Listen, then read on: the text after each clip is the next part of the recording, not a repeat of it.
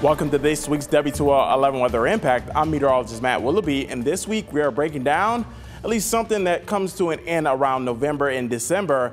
And this time around, we are recapping at least the 2024 Atlantic hurricane season. So we have seen quite the historic hurricane season so far, and we're going to recap everything we saw within the past several months throughout the summer months and even a late fall month. So as you started off for you, that Atlantic season, we saw quite the bit of named storms out there, but we didn't complete the full list. We saw several Category 4 and even 5 hurricanes and several amounts of 3 and 2 hurricane status. So we definitely did saw a busy and active season, but how busy are we talking? Well, we did see the forecast of 17 to 24 named storms. We ended up seeing 18 named storms, and hurricanes was right around 8 to 13. We saw 11 hurricanes, and even major hurricanes was between 4 and 7. We did end up seeing 5 major hurricanes this past season. Now, as you look at one of those hurricanes, Hurricane Beryl, that underwent rapid intensification,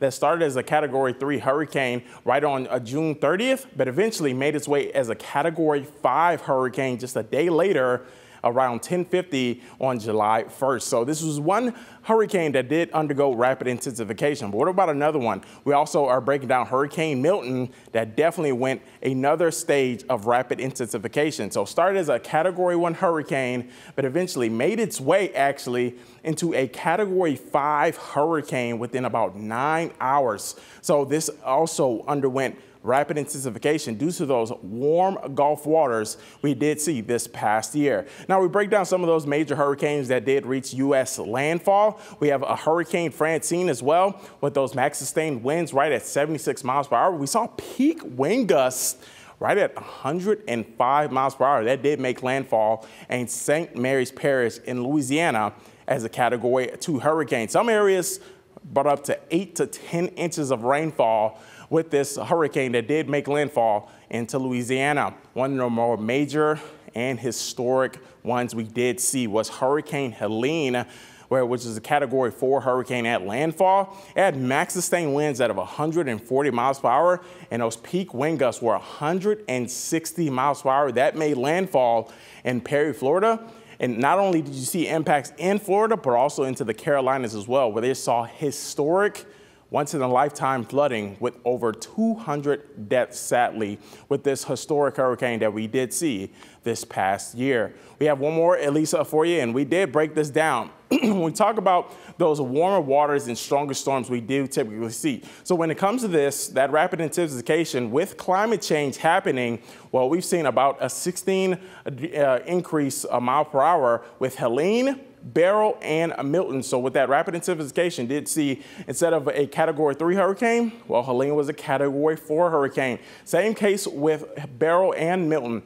It would have been a Category 4 hurricane, but ended up being a Category 5 hurricane due to climate change. So this has been one of the main factors that has led to rapid intensification with a lot of these hurricanes we have seen this past year. As you look at those tropical cyclones even more, though, pretty much breaking down what rapid intensification was, and you did hear it a lot with a lot of these hurricanes that were named. Well, that means when the wind speeds increase with at least 35 miles per hour within 24 hours, that it basically is the sum up of rapid intensification. So when we break it down even more, about 79% of major tropical cyclones undergo rapid intensification, and that is projected to increase as we go throughout the next several years if nothing is done due to climate change.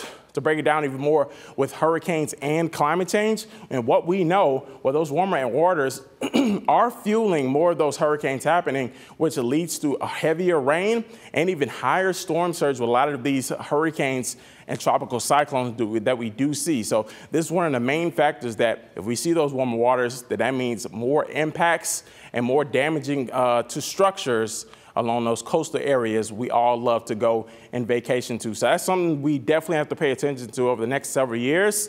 And as you look at that monthly average and pretty much the frequency of tropical cyclones in the Atlantic Ocean, well, we typically see less than one around May, June. We start to really get into that more increased peak throughout July. And those peak months are August, September, and October, where even in September, we can see up to 6 named storms, that is, throughout the month. And of course, back into November and December, which we're in the month of December now, we see less than one named hurricane. So pretty much that's when we can call it a quits of this hurricane season and likely recap what we've so far seen this year. Now, I was breaking down for you that 2024 tropical cyclone. Well, we started off a little busy, especially into the June and July months, where we saw Hurricane Beryl, which was a dangerous hurricane that did make landfall into the U.S. And then we trailed off a little bit into the middle of July and early August. But eventually we saw Debbie and Ernesto. Ernesto was, in fact, a Category 2 hurricane. And likely we saw a trend of some pretty busy times ahead as we've gone into September, where we saw about like 6 to 7 named storms moving from Francine. Now, a lot of these didn't necessarily make landfall within the U.S., but it was surely busy when it came to the tropics, where we saw Francine, which was a Category 2 hurricane. Of course, the historic one, Helene. We also saw Gordon, which was a tropical storm. Isaac, Joyce, Kirk, Leslie, and Milton was all within a month time span. So this is where we saw a busy time, and it didn't end there. We also saw some busy times into October and even November, where we saw Nadine, Oscar, Patty, Raphael, which was stayed out to sea, was a Category 3 and 4, but even Sarah. So we saw some surges really into those hurricane seasons when we saw those warmer temperatures throughout the South and throughout the Atlantic, where we saw that surge of tropical cyclones pretty much once a week. So this is something that we've been breaking down,